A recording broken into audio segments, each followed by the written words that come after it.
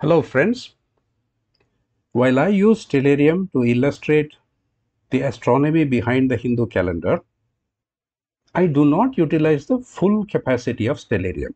So here is a small video clip to illustrate to you what Stellarium is truly capable of doing.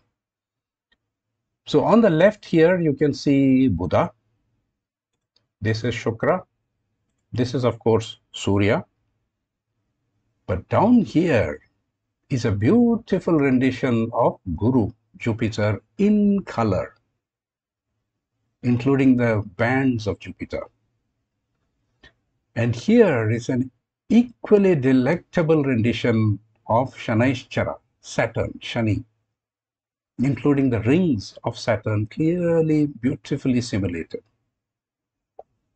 And in the middle here, there is a blue dot, that is Neptune. It's not part of the Navagraha, but Stellarium simulates everything in the solar system anyway. So now I'm going to accelerate time and see what happens. I'm speeding up time. And there, Chandra makes an appearance. And just look at the detail on the surface of Chandra and also see the movement, the spinning movement of Jupiter on its own axis. Now, as Chandra approaching the Sun, the dark portion is growing bigger and bigger, and the bright portion is growing smaller. So we are in Krishna Paksha, obviously. And look at Jupiter. You can see the big red spot on Jupiter as it goes around. This is the one I'm talking about. The movements of the planets are so beautifully simulated. And it's not just these, of course. Shukra is also moving.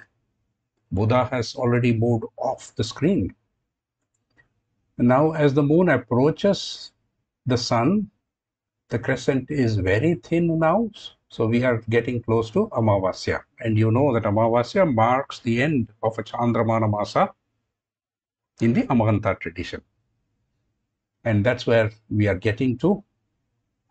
It's approaching the sun, and now it's Amavasya. And here you can see another dot, that is Uranus, not part of the Navagraha.